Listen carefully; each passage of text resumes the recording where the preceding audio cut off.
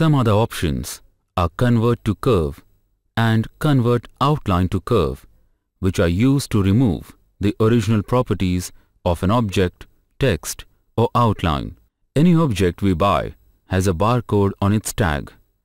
If we are designing a product, we can give it a barcode using the Insert Barcode command in the Edit menu.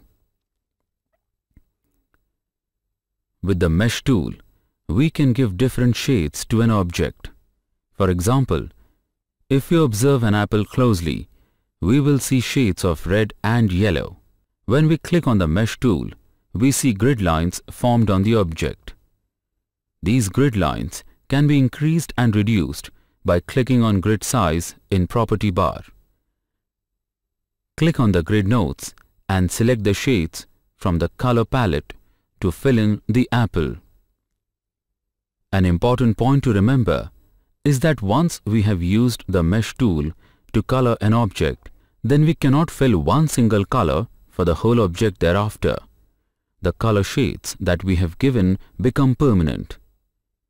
So it is advised that if required, color the object with a base color prior to using the Mesh tool.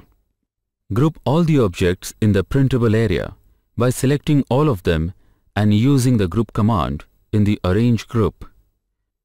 If you want to separate the grouped objects, then use the command Ungroup. If there is more than one object in the printable area, then we can fix their positions with the help of the Order command in the Arrange menu. Using the In Front Of and Back options, we can decide the order of the objects.